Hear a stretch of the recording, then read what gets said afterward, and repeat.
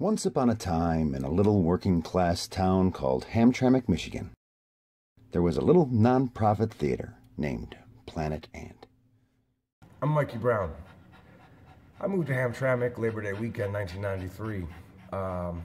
Walked into Planet Ant for a cup of coffee. It was a coffee house. They had just opened that day.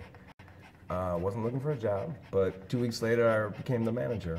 And now, cut to 23 years later, and I'm a partner in the new Planet Ant Hall expansion across the street.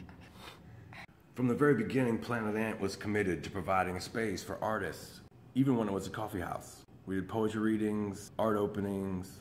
A young Jack White used to play open mics. And I was there in 1996 when Keegan-Michael talked the owner of the building into turning Planet Ant into a theater. You know what? You should reopen Planet Ant as a theater. Cool. This theater, this little storefront theater, with a seating capacity of about 50, has brought hundreds of Detroit artists together to entertain thousands of people.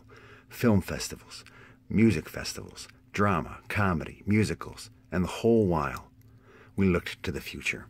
For 20 years, we've looked across the street at this old banquet hall and dreamed of how many more opportunities we could offer to even more Detroit area artists. So when it went up for sale, we bought it.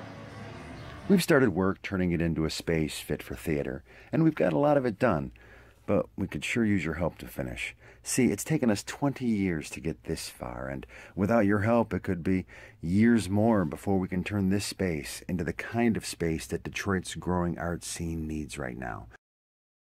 Maybe there's a future star, right now, among the hundreds of Detroit performers chipping away at their 10,000 hours.